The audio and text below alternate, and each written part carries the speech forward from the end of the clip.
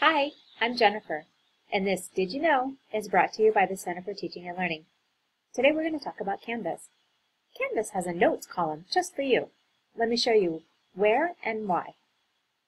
Go inside your Canvas course, and if you click on your grades to enter your gradebook, you'll notice in the upper right-hand corner where your cog is, if you click on it, of the drop-down menu, you have an option called Show the Notes column.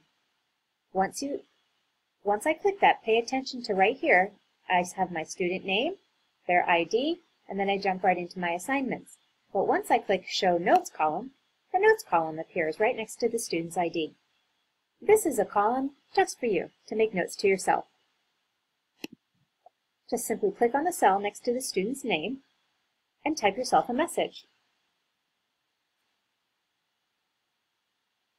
Then click on Save, and that note is there for you for future reference. Nobody else can see it, your students can't see it. It's sort of a column or a note to yourself to help you remember conversations or facts or information about all of your individual students. I hope this Did You Know has been helpful for you, and that we'll see you in the Center for Teaching and Learning soon.